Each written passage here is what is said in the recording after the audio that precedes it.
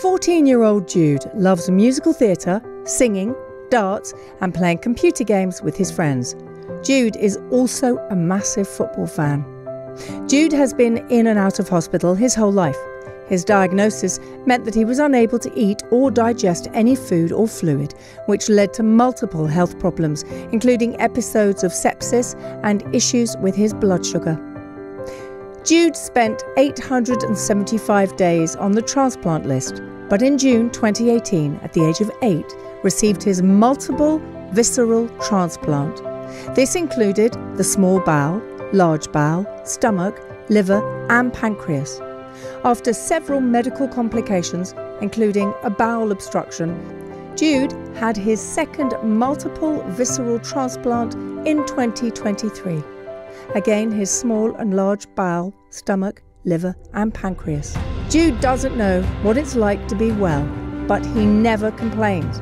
Approaching every medical intervention with bravery and courage, he lets nothing get in his way and will always try to find ways to join in with his friends. He's such a delight, he's such a resilient young boy, and no matter what, he always gets up and goes again. He does, he never complains. Jude lives for football and will play with his friends whenever he can.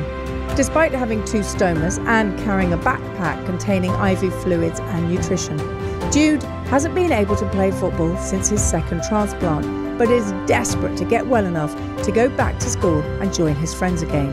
When he is unable to get outside, Jude loves to connect with his friends by gaming.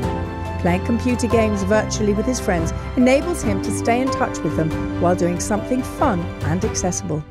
Often referred to as Jude the Dude, he is described as inspirational, kind, loving, brave and courageous. His friends and family desperately want him to know that everyone thinks he is absolutely incredible.